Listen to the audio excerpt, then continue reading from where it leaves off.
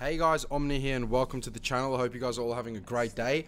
Now in today's video, this is just more for people that are, might be new to computer, might be new to PC, whatever you want to call it, new to a laptop, and you're getting used to a mouse and keyboard. This is a really good aim trainer that I found online that's 100% free, and it's just a good way for you to start practice, maybe do a warm-up before jumping into a competitive FPS game. Especially the new COD that's coming out. I know a lot of people are keen for that, and especially if you're new to computer, this is a great little free web page site that you can use to basically improve your aim. Now, what I really love about this one compared to a lot of the other aim trainers that there is online is this one actually doesn't have random ads just pop up and stuff like that, which makes it, obviously a lot better to train. It's smooth. You can set your settings for your mouse and like whatever game you play. So like for example, I love playing Rainbow Six Siege, so I just have it set to my aiming and mouse sensitivity in this game, which makes it really fun and enjoyable.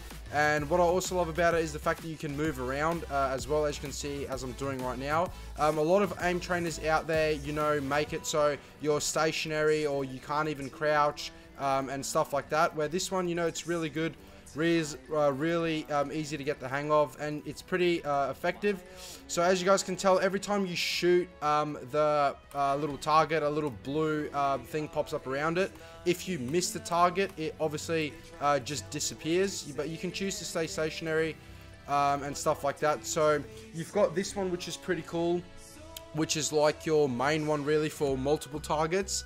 And then you've got all like your dashboard, your skill assessment, your skill builder. You can obviously get the plush version, your stats, analyst mode, custom game, sensitivity for here, for example, where you can change it. As you can see, Tom Clancy's Rainbow Six Siege, your sensitivity, your ADS, zoom.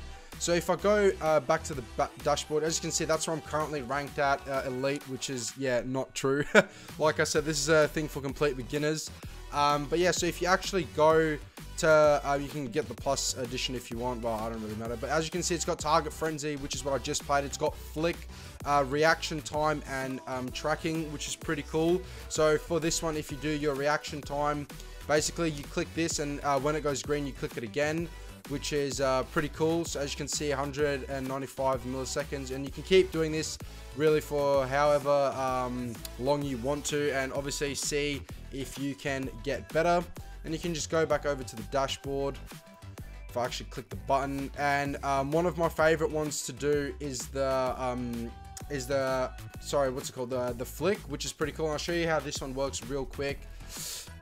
So as you can see on the top left, guys, you get 1:30 for each one of these that you do. But what I really love about it is see how if you drag it out of the center of your screen, there is no target. You can shoot, but there is no target. So what I really love about this one is you've got to be in the center.